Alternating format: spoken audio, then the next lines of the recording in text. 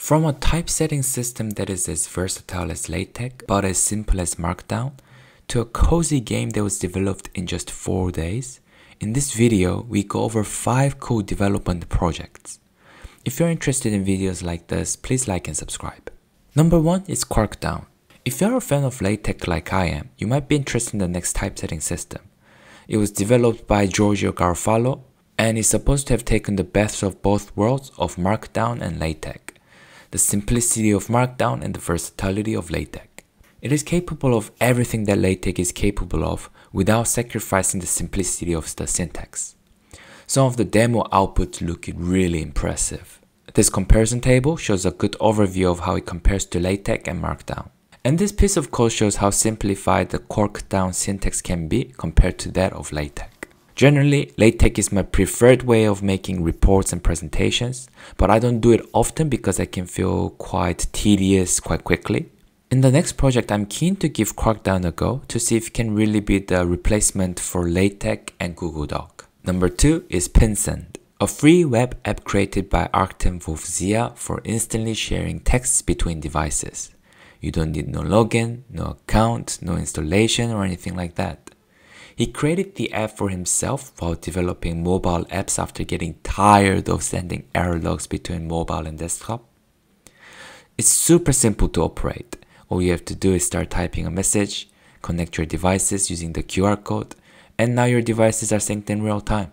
I love seeing effective solutions like this for problems that a lot of people suffer day to day. Number 3 is 3D Model Playground. It's a really cool open source project built by Alan Eng.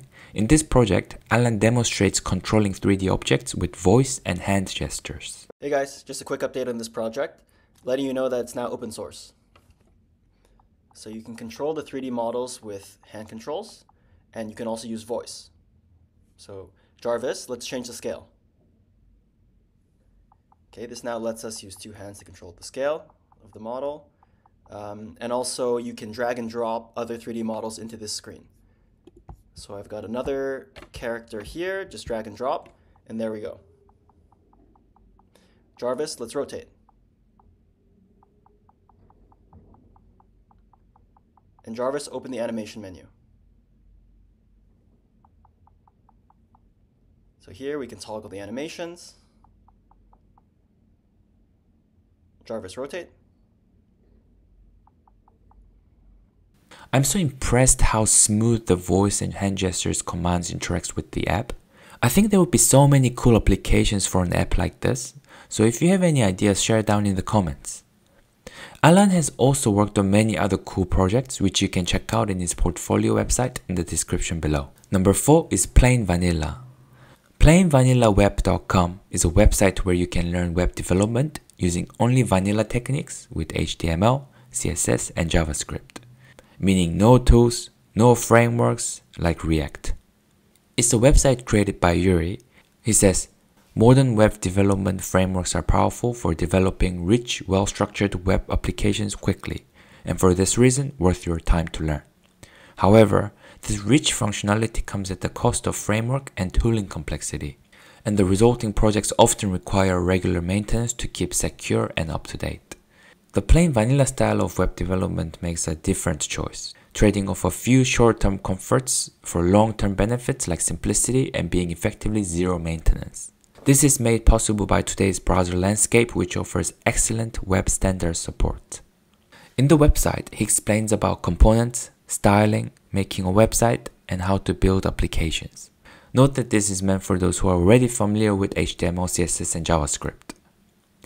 The sentiment of why Yuri has created this website resonates with me deeply. I think going through this website would make me a better front-end developer by being able to recognize the power of vanilla tools.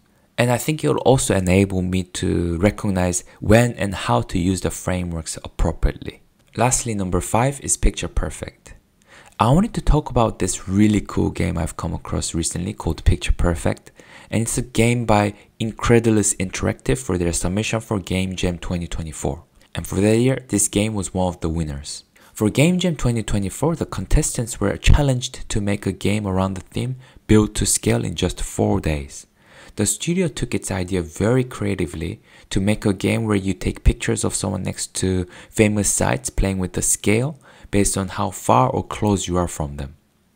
It follows a very sweet story of a young couple as you go around these sites. I love simple and yet effective storytelling games like this, so I just wanted to share with you all.